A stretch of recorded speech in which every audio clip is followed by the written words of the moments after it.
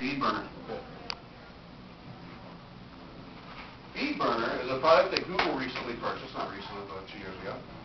And there's a lot of plugins for FeedBurner. But FeedBurner, you go in and it makes it really simple to set up your feed for a podcast, to publish it into iTunes. It makes it nicer, so if somebody actually finds the feed in a Google search, it looks like a web page. It doesn't look like the Linux kernel barfed all over the screen. All right? And there's a lot of podcast-specific stuff in there. There's also a little bit of tracking built in, so you know where your listeners are coming from. But this will give you a really nice feed. It'll give you a feed. It'll be feeds.feedburner.com/KiwiFruitArizona podcast that you can then share. Put it on your business cards, because it gives you a web page that looks readable with links to subscribe to Google, subscribe to iTunes. It's all right there for you. Yes? What if you already have a website? I do. Oh, perfect. Then you still want to use FeedBurner. Okay. Thank you. Perfect. And you don't have to use WordPress. I prefer WordPress because it's easy and it makes it simple. I have WordPress. Perfect. Just get the FeedBurner plugin then. 3 or 4. And then the only other plugin that you need is what's called a Kismet. Now, if you're a WordPress user already, you know you already have that because Kismet keeps the spam on your comments. But if you want to get fancy, get some kind of an audio player. So that when somebody lands on your site, they have a little button that they can click so they can actually listen to your show. And I use one, and it's actually called Audio Player. Wow. It's not mobile friendly. It's a little flash player. But it's nice. It has a couple of neat features. It'll allow you to do a pre-roll or a post-roll, for example, on your website only, and not include it with the rest of your show. So if you come on in, Patrick. Everybody, Patrick. Hi, Patrick. I want to make a point. Patrick, just special for today, is wearing pants. Whoa, nice. Bobby Master. That's right. Audio player. It'll allow you to do things like you put in a pre-roll spot or a post-roll before your show. So if somebody comes to your site and they start listening and you really want them to subscribe in iTunes, or you want them to make sure they check out any sponsors you might have on the page, then you could leave a little 15 to 30-second message and it'll show up before the show. So there's a lot of neat features. WordPress, 2 plugins. That's all you need. That's it. And then, okay, cool, now I have a website, and I've got a FeedBurner feed, which is going to put my podcast into the almighty iTunes. And now, I have a podcast. Easy so far, right? Don't get stuck here. Don't spend a lot of time fiddling with your feed. Don't download a zillion different plugins. You don't need them. All we're going to do is take up your time, confuse you, and make it very difficult for you to actually do what you want to do, which is share your love of Arizona kiwi fruit, man. That's it. Special promotion. Promotion. You got to tell people that you actually made a show. This is key. There are ways to do this. Sure, you can do it on Twitter. But if you start a Twitter account for your show, who's following? Nobody. Well, okay, that doesn't work. You can start a Facebook page. Again, a Facebook page with no followers doesn't really do any good. You can start a Google Plus page. You can do all manner of things for your show. And you can promote the heck out of it, but if you don't have anybody there, okay.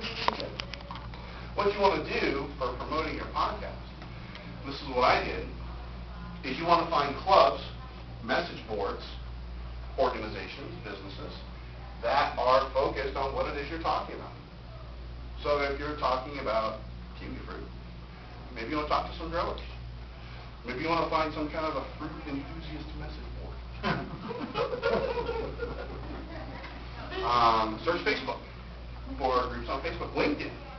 Search groups on LinkedIn that are that closely relate to the topic of your show. And then start drawing those people back to your website. Don't draw them to your Twitter feed. No. Don't draw them to your Facebook page. Don't draw them to your Google Plus page. Bring them back to your website. Website's where that's where all the action happens. That's where they can subscribe to iTunes. That's where they can follow you on Twitter. That's where they can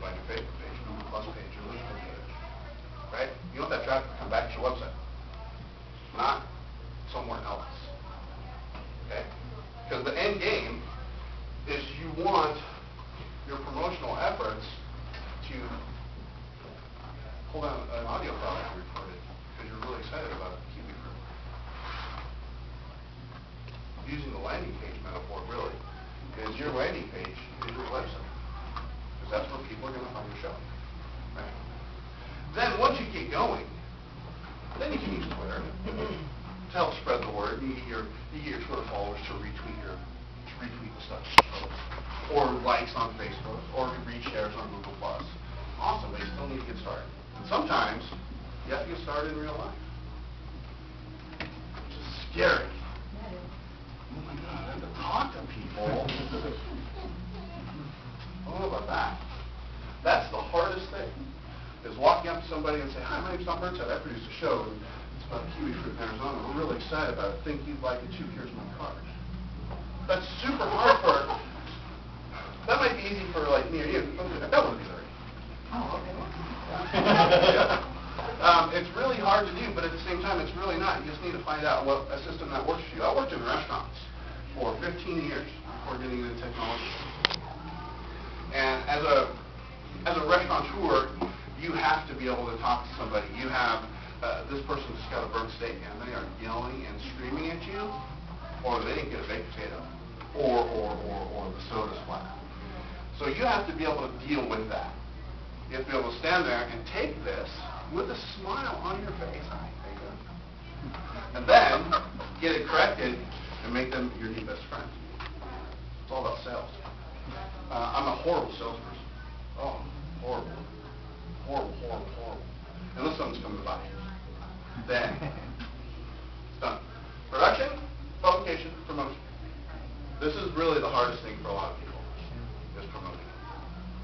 And just put it on Twitter or Facebook or whatever is not going to work. Because nobody knows about it. The internet is huge. There are something like 200,000 podcasts on iTunes.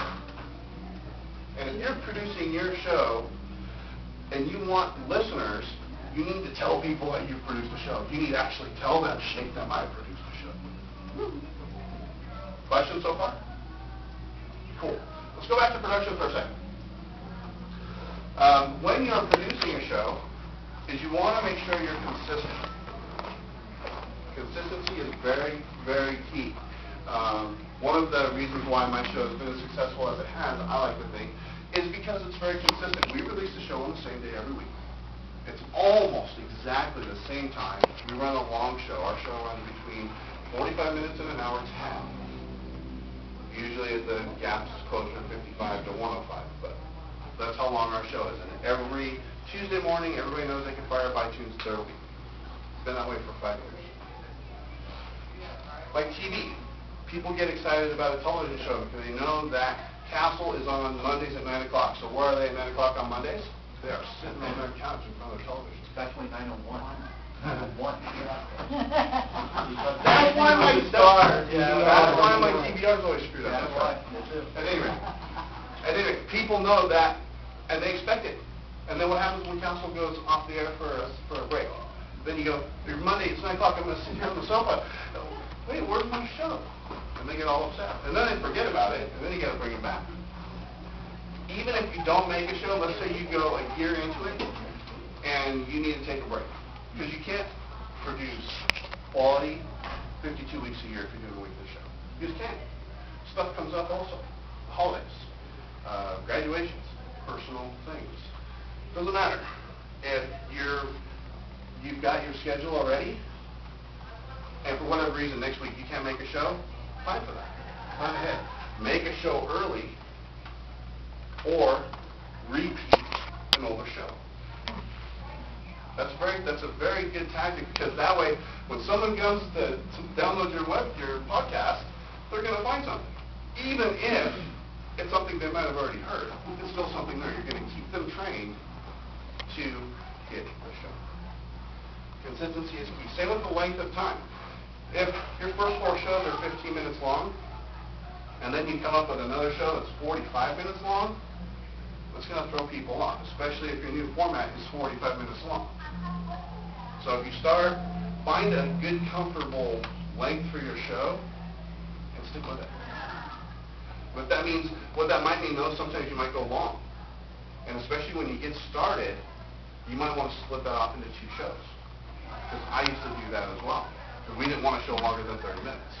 And we'd go for an hour. Oh, what are we going to do? We'd split it up. And we'd have a special episode, special bonus episode that week on the show. So besides Monday, we'd have a Tuesday show as well, or Tuesday and Wednesday show. But we were sticking with our half-hour format. Right? Another thing about production, I'm checking my time. Does anybody have any questions? If at any time you have any questions, yell them out, by all means. You said earlier about apps on Android or iPhone for to record a Yeah. podcast. Can you name a couple off the top? On the iPhone, there's GarageBand, it's $5, and there's another one by Blue, B-L-U, and I think it's like 99 cents. That's Android? No, that's on the iPhone. On the Android, there's one's called, actually it's called Voice Recorder Lite, is the free version, and then there's a paid version of that as well. I think that's what it's called. And it's a search for voice recorder in the market, and there's the one that sits near the top of that list is really pretty decent. I like to think it is anyway. I used it a couple of times. Pretty good. What was I saying? Production. See, now you throw me off. You asked the question, and what you did. Thanks, schedule. So consistency is key. Consistency is everything. And